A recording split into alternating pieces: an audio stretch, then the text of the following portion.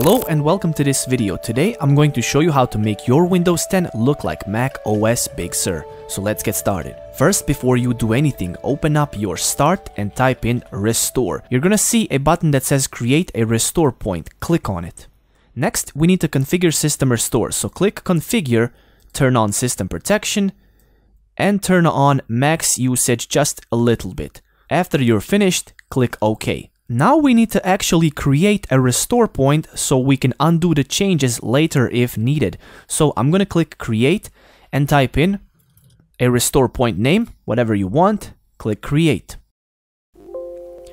The restore point was created successfully. Close and OK. And now we can proceed with the changes. Now where are the download links? Well, you can find all you need on this website, so feel free to browse through the website and see what you can find. So first, you are going to get to this page.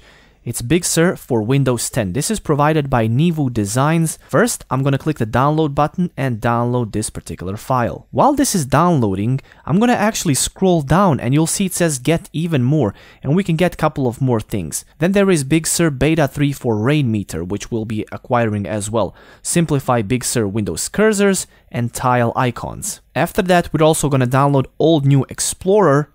I'm also going to get Ultra UX Theme Patcher. Finally, there is Guide to Installing Windows 10 Themes. So I get to this link, Big Sur for Rainmeter, provided by this person. I'm going to click Download button. Next, there is Simplify Big Sur. As you can see, the cursors, this is how they look like. Finally, there are tile icons. There's a folder ICO. I'm going to click Download. Here is Old New Explorer. I'll also find Rainmeter and download the final version. Next, there is WinStep Nexus, so I'm going to scroll down and look for Download Nexus free version. One more thing I'm going to do is I'm going to find the Mac OS Big Sur wallpaper and download it. So here's everything I have. So I'm starting the installation with Ultra UX Theme Patcher. Right-click, Run as Administrator. Click Next. Accept. Next again. I agree. And I'm going to click Install. You'll also notice that the program itself sets up a restore point for you. Anyhow, I'm going to click Next, Next again, and Reboot now. So the computer has rebooted. I'm going back to Downloads. Next up, I'm starting with this, the Big Sur 2 folder. I'm going to extract it. I can delete the archive and open up the folder. So let's go ahead and open up the Themes folder, and I'm going to find Thin Taskbar. We're going to copy all of this and put it into Themes folder. Actually, it's right here. See Windows Resources Themes, and you want to paste it right here. And continue. And there we go. We can now double click on Big Sur today. Wait a little bit, and as you can see, the theme changes. You're going to notice that the buttons have changed and that your windows are actually rounded. You can also open up the taskbar settings and click Use Small Taskbar Buttons, and here's how it looks like. Obviously, you can unlock the taskbar and drag it to the top. Let's go back and let's keep moving on. Next, let's install cursors. Here are the cursors. You're going to find install.inf. Right-click, Install. Click Yes. Next, open up Start and look for Cursor. You can click any of the buttons that's going to open up the mouse pointer menu. Go to Additional Mouse Settings, Additional Mouse Options until you see this window. Go to Pointers, Schemes, and find Big Sur and hit OK. And click Yes. As you can see, the cursor is now changed. Next, let's install icons. But before we do that, let's open up the internet browser, and I'll need to acquire 7TSP. And here's the download button. Here it is. I'm going to unzip it. I can delete the archive and open up the folder. Rename this to EXE. Yes. I'm going to double click on it. Click Yes. I agree, and here's the program. So now I can go back, and since I'm using the light mode, I can remove the .remove and change this. Next, I'm just going to copy this path really quickly because I'm going to go back to the 7 theme source patcher, add a custom pack, and I can quickly paste the path that I just copied so it takes me to this file, and I can click Open. One moment please, you're going to see that Big Sur shows up. I'm going to click Start Patching. Yes. Now all we have to do is wait for this bar to finish up. It's asking me to reboot, so I'm going to click Yes. Once your computer powers up again, this is the message you get. Hit OK. You're also going to notice that your computer's icons have now changed. Even if you go to any other folders, you're also going to notice that a bunch of icons have changed as well. So let's go back to our main downloads folder, and this time we're going to unpackage the Nexus. Delete the archive, open up the folder, and run the setup. As soon as the program finishes installing, I'm just going to click finish, and the program should start up. Also, you're going to notice that the icon will show up on your desktop. Let's go back to Big Sur docs. And since I am using Big Sur Lite, I'm going to copy that, and I'm going to copy indicators as well. I'm going to go to Documents, WinStep, and Nexus. And I'm going to right-click Paste. And I'm going to replace the files in Destination. You're going to notice the Big Sur Lite shows up. I'm just going to drag it into the backgrounds. After that, we can right-click Nexus, go to Preferences. So once you copy all the files, all you have to do is go to Advanced, and right here, click on Restore. And find this file, double-click on it, and here you go. Couple of things you can change is the position. You can actually change the offset if you want to, which simply means if the dock is going to be away from the bottom of your screen or not. So here's how that looks like. I like to keep it around 10, so that's how it is. Under Appearances, you can change the size of the icons. You can actually make them bigger or smaller if you want to. You can also change the dock transparency if you want to have it more transparent. There might be some of you who like the way this looks like. So once you hover over the icons, they actually get a little bigger. You can do that by changing the effect to magnify, and here are the effect settings that I have set up. But since this is Big Sur, I'm gonna keep it like this. Also, launch effect can be changed. Anyhow, let us add a couple of programs, icons, and more stuff. So how do you do that?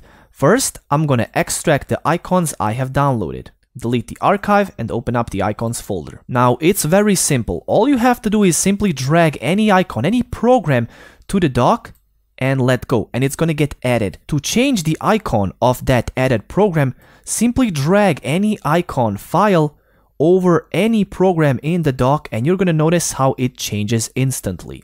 After you add the desired programs and change the icons, you can actually do a couple of more things. You can right-click, insert new dock item, and then add a separator. And you can actually reposition that separator. So after you're done and satisfied with the dock, we can keep moving on. Next, let's change this wallpaper. Let's right-click and set as desktop background.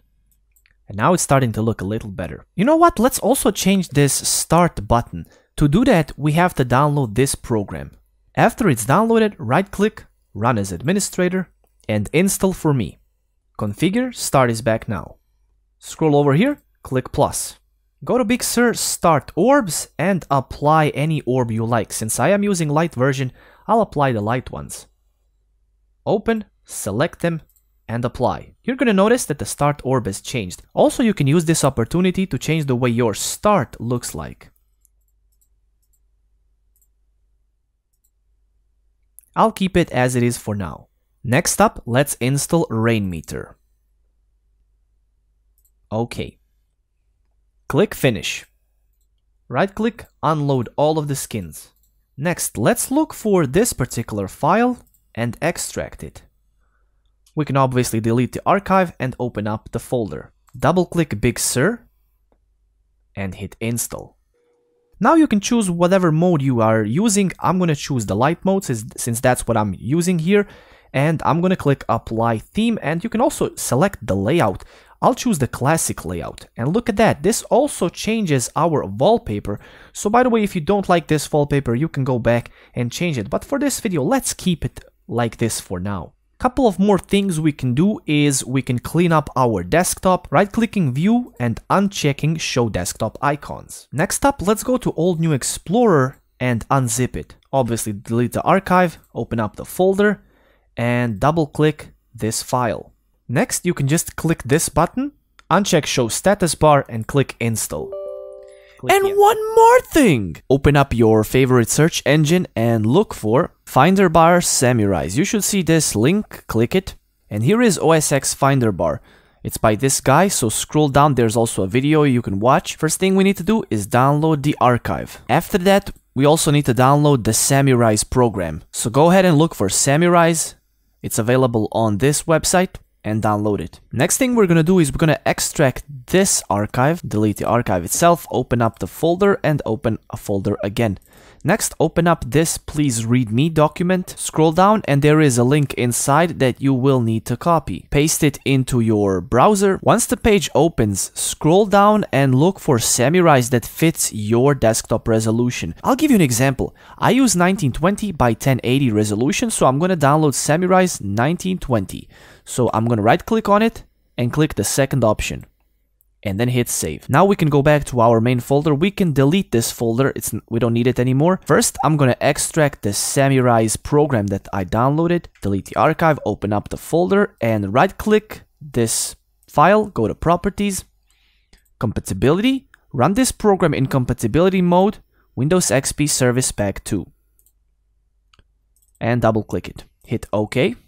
Next. Agree. Next. Now, for those of you who use 64-bit version of the operating system, remove this and leave it like this. Click Next and install. After the installation is complete, you will have to reboot your operating system, so click Finish. Once the computer has rebooted, go ahead and extract the semi-rise for your particular resolution that you downloaded. Delete the archive and rename the folder. We just want it named semi-rise. Right-click and copy it. Go to your local disk C program files. You're gonna see semi-rise. Delete it. Then right-click and paste the new semi-rise folder to confirm, continue, and there you go.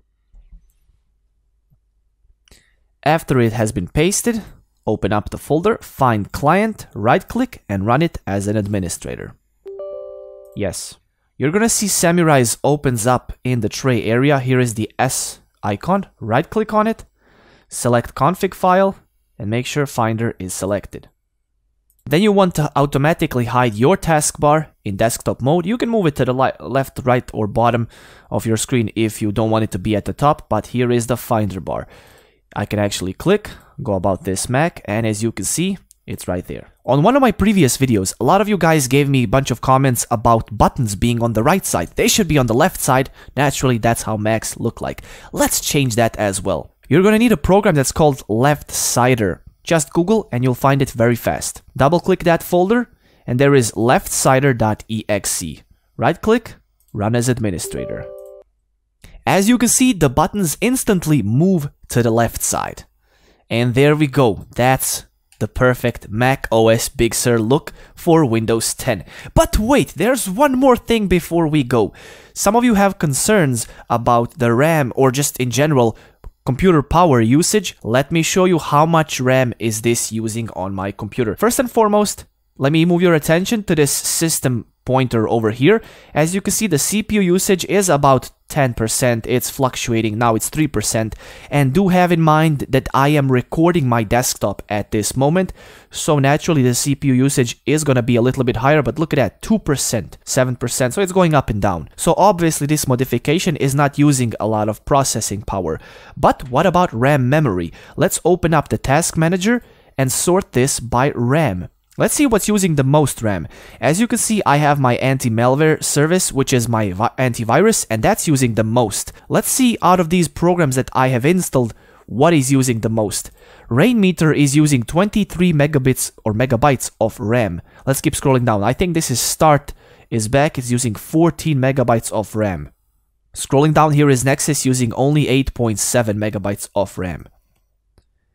And if I keep scrolling down, as you can see, I don't think there's actually client that we are just running for the semi-rise. It's using only 1.3 megabytes of RAM, so that is the semi-rise program.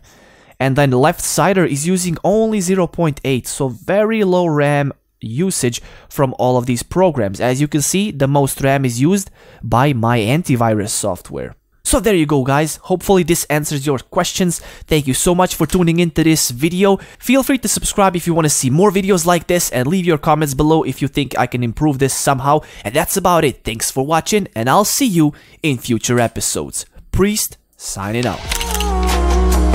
Yeah, we late, but this shit's fantastic. For the ages, feels like it's magic. Hear the clock been haunting my dreams. It's been ticking for hours, ticking for hours. Time got a reason inside of my backpack. Look